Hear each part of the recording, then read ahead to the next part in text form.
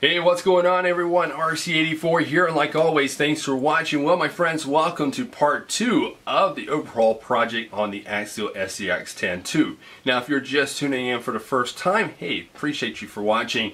I've been working on my new Axial SCX10 II, which I just recently got a few weeks ago, and I wanted to start a little project build on it. I wanted to change out the body shell, the shocks, the rims, and tires, and maybe a few other things down the road. I don't know exactly yet. I usually try to plan out my little projects as I do them, or before I do them, right? On part 1 was installing the new shocks, which I decided to go with these Hot Racing Black internal spring air shocks, 100 millimeters. As you can see here, they're already installed. Now, I do want to mention that none of the advertisement you see here, I'm not getting paid for. So I'm not getting paid to sponsor, or I'm not getting sponsored for this video. I just think when I see a good product or something I would recommend, I tell people about it. All right, so back to the shocks. So I got the shocks installed on it. If you have not seen that video, I will include a link down in the description box where you can see that video. I gave a really great tip on how to make these shocks perform a lot better than one from the factory. So definitely watch that. Okay, so on the rims and tires, which this is what this video is going to be, I was actually going to film the whole process of actually putting the tire together, but I started having a few little issues, and I was like, hang on, I got to focus on something. Either focus on these tires, or focus on the camera, or try to do both, but I was like, that's a little too much. So I was like, alright, I'm just going to focus on the tires as long and get these things together. Now, I will say it took me probably a day and a half to put these things together because of what the issues I was having, and I'll talk about those issues in just a little bit, alright? So my initial plan, I was going to go with the 1.9 G-made beadlock rims, which is these ones right here. They come in a 3-piece kit, so like that, so like this, alright? And the tires I was going to go with were a set of tires that I had laying around. It was the Super Swamper TSX XLs, which is the larger of the Super Swampers here, which is the 1.9 version, but they fit onto the 1.9. They're just a little bit more taller tire, as you can see, just a little bit more taller, a little bit more wider tire. It's still the same size as like the ones on the SCX10 II now, which are these are Nitto trail grabbers. So it's the same size, just a little bit more wider pattern here, and they look nice. All right. Now you probably see the rims already mounted, which these I'll talk about those as you can see here. Boom. There we go. All right. Yeah. So yeah. So these are not chrome. There's kind of like a blackish kind of chrome to it. So but yeah. So here's the thing. I was actually on eBay last week looking around because we always look on eBay for crawler stuff or RC stuff, and I came across a 4-pack of beadlock rims mounted on Super Swampers TSX or TSLs, and so I ended up getting a set, and it had these rims, beadlocks. It also comes with these little center caps to go over top of it, like so, which we'll see that more once I put them on there. So I get them in, and I noticed something. These are knockoff versions of the Super Swamper TSLs. I want to say TSX or TSLs or yeah, but anyway, these are knockoff versions. I was like, okay, Pro Line, hey, somebody out there knocking off your version or your Super Swampers. So here's the Pro Line edition ones, alright? So these are Pro Line. Let's give a close-up view. Alright, so this is the one, this is the, from Pro Line. Alright? Look at this. Same. Now here's the knockoff version. Same exact tire. Feels like the same compound, maybe a little thicker on this one, but still, yeah. Comparison. Just alike.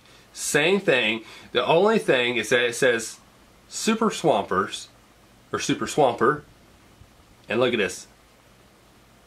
It says rock I don't know how to say it. Type. It has TYRE versus. You see, if we can get a good light source here. It's actually got the TSLSX. I don't know why I keep mixing it up, but yeah. So yeah. Now the foam in these tires were kind of like this cheap, everyday foam stuff. So yeah. But other than that, they're super awesome tires. Now, I was going to film the whole process of actually putting these rims together, but like I said, I have an issue. And the issue is that with these 3-piece bead locks, they're a little different than like the original bead locks on the original SCX10, where you had actually the bead lock ring. These go, there's actually 6 screws, 6 nuts on the back here. And it's a 3-piece. The problem is having, since I'm using a little bit more bigger tire, there's a lot more excuse me guys, my throat's a little but there's a lot more foam inside of these tires here, so it was kind of making it hard to actually get a good secure connection between the tires, or between the bead locks there, or a good connection between the tires, or a good connection between, a good connection. Alright? So to screw that up, but you know what? I'm going on. I'm not stopping on this video. Done enough already. But yeah. Alright, so trying to put the the beads together, because with the 3-piece kit, you have, there's a middle part right here, right? This middle part, alright, goes inside of the tire like so. Alright? So just kind of a general show you kind of way, alright? So it will go in there like so. I'm not going to go full-fledged into this. So you take your front part, your rear part, and you slap them together like so, alright? It's kind of like a worse kind of way to look at it. And I just dropped the top rim part. A lot of mishapping on this video, but yeah, alright, but back to it. Okay. So you're going to get the hex screws and the nuts for the back here.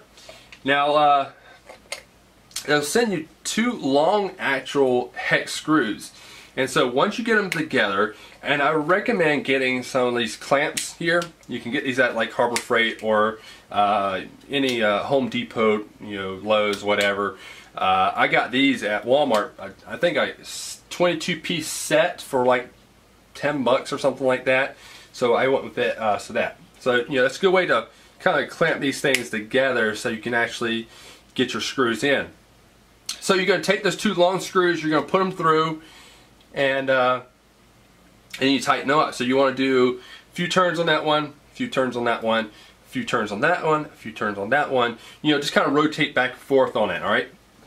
So once you get a good secure connection, and also make sure you check the bead around the ram itself, because you want to make sure you have a good secure bead on it, right?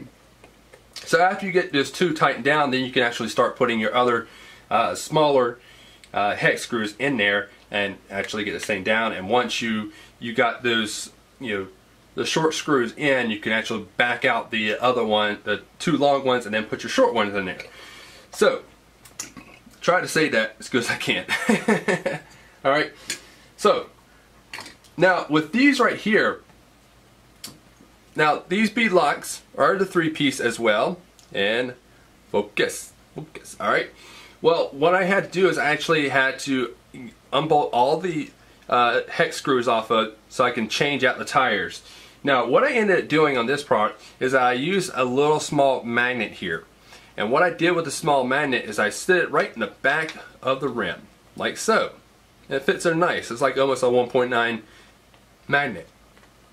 So I put it on the back that way, because some of the screws would actually fall, or not screws, but some of the nuts would actually fall off, and I didn't want to lose those nuts there. So I put that magnet behind it, and just take my hex screw and or hex screwdriver, and just undo them, and that way the nuts would fall right onto the magnet, so I wouldn't lose that. So that is a trick when it comes to using those bead locks. Alright, so yeah. So I got them off, put the new ones on. Another issue I was having with the new ones here is that they didn't have like the regular one like here, like from the G-Mate. They had ones that it's like white and then it has some like groove areas where actually the front cap would slide in place. So I was having problems trying to match those up, and then with the foam getting in the way because it wanted to not have a good secure to the other bead lock there. It was causing me problems, so I decided to change it out and put these in there. Well, I think maybe two out of 4 might have them. I don't remember. Excuse me, guys. Alright, so let's get to mounting these onto the SCX10 and see how they're going to look. Alright, so let's do it.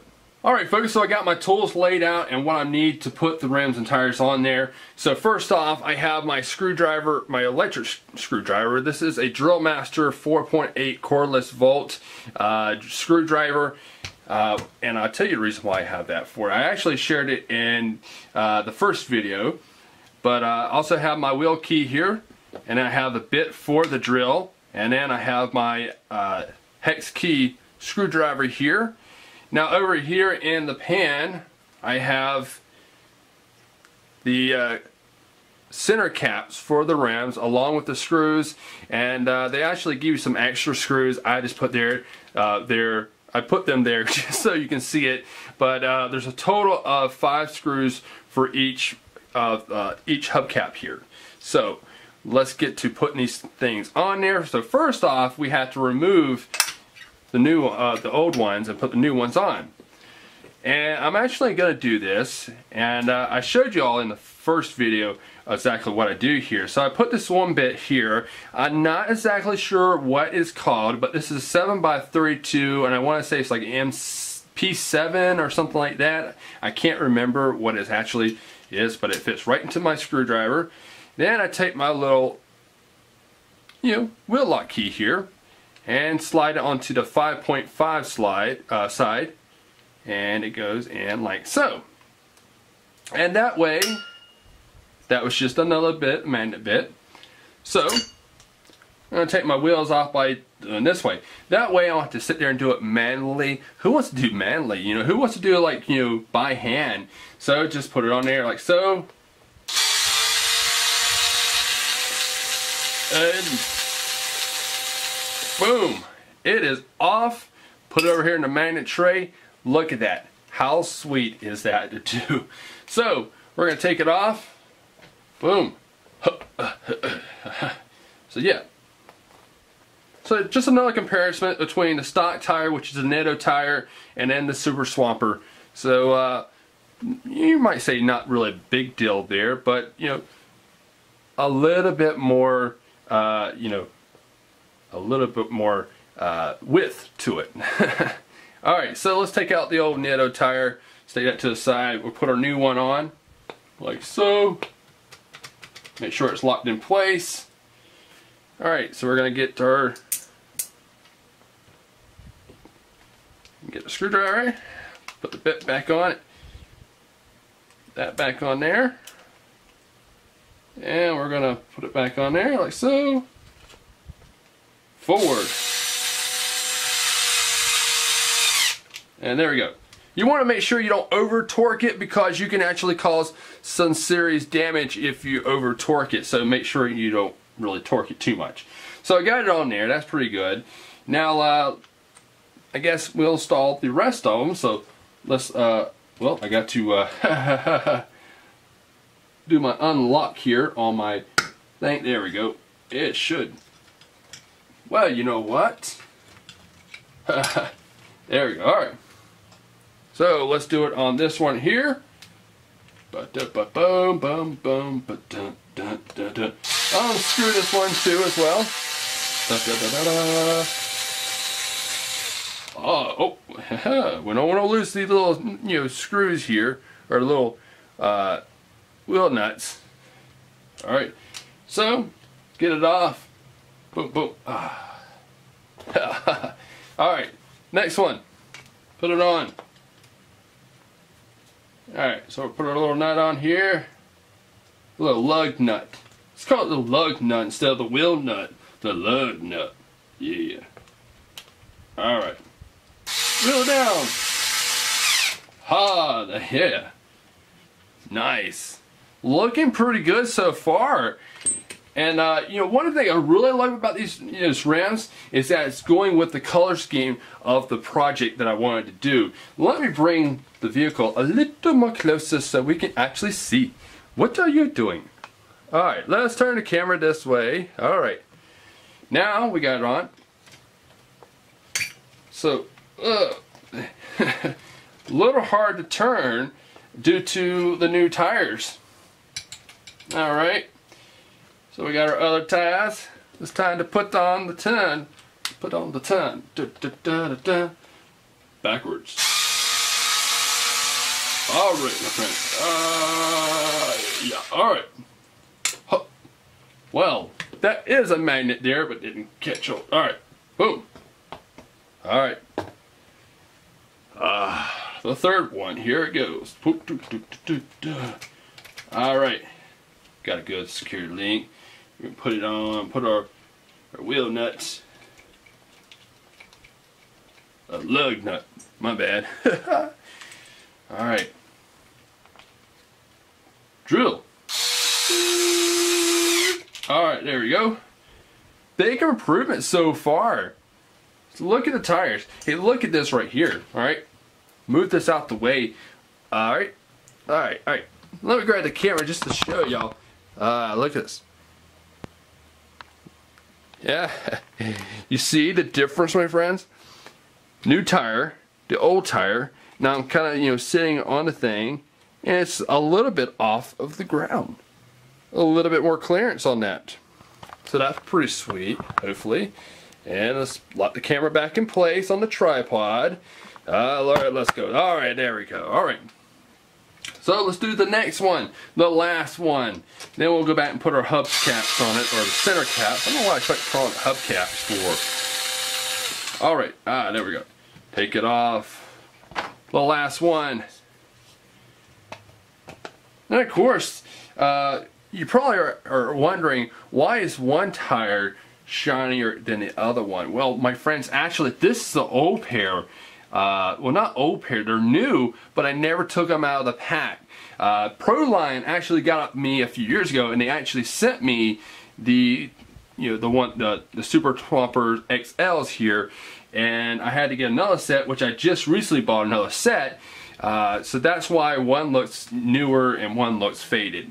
Alright, so let's put our little key back on, get our little lug nut in there. Screw it in place.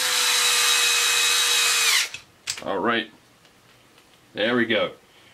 So now it's time to put the little center caps on, which are these little puppies here. If we, let's see if I can get the camera to focus. Focus. Will it focus? Will it? Almost. There we go. Alright. So yeah. So I'm going to put those on. Alright, so I got my center cap right here, and I got one of the screws in there, so I'm going to take my hex screwdriver, and we're going to try to do this as the best as we can while we're working in this way. So, alright, so line it up just perfectly, and boom. That should be it. Give it a good snuggle. Now you're probably saying, well, where's your fancy screwdriver with, a hex bit? I don't actually have one of those. I just have the regular, old bits. I need to get some. I really need to get some of those. It'd be really nice. Alright. And do it like so.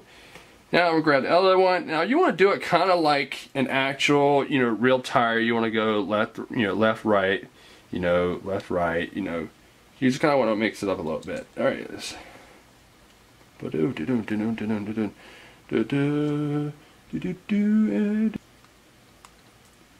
So how about we just go ahead and speed up the process on this? Alright my friends, so finally finished installing the center caps. As you see, it turned out great. Loving the new rims and the tires as well. Look at this. Just very sweet, my friends. Let's give it a little turn around. So pretty monster looking tires here. So the build is coming together. Still got a little bit more work to do before this thing is ready to roll. So yeah. So hope that you enjoyed the video. If you did, hey, click that like button. Let me know that you liked it. And if you got any questions or comments, let me know, my friends. Alright, so stay tuned for the next upcoming videos on the project build of the SCX10 2. And I'll see you guys later.